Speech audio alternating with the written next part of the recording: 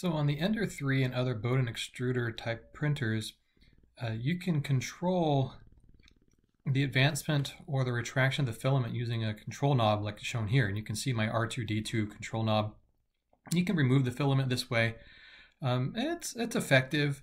Honestly though, it's just as easy to push the little lever and then to pull the filament out to remove it, or to push it in to load it. I find that that's actually much more effective and easier to do. But that said, these control knobs are pretty cool, and so they become like this little decorative element. As you can see here, while it's printing, it's like R2-D2 is building the whistle that's printing right there. It's pretty darn cool. Now, if you're going to make it decorative, might as well make the control knob anything you want. So here we have a rightward-facing illusion arrow that I've shown before, and added it to the top. And as you can see, that when it's horizontal to your perspective, it always seems to be pointing to the rightward direction.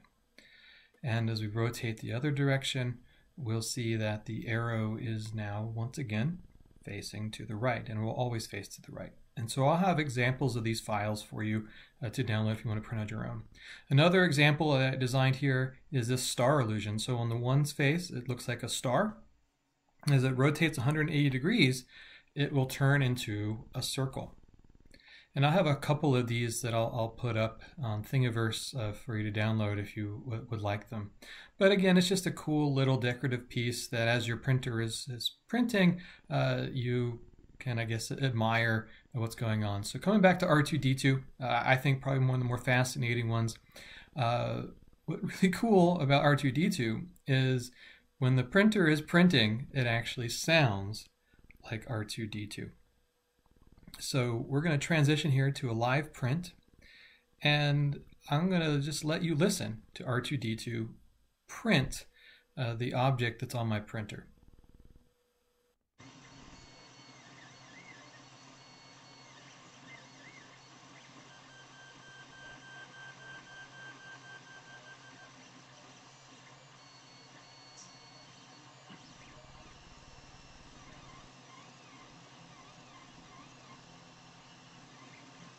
I love how his head turns. It's just fascinating. Well, I'm going to leave you with that. I'm going to, again, have these files in Thingiverse. Thank you for watching. Please comment below if you have questions or anything you'd like to ask. Thanks.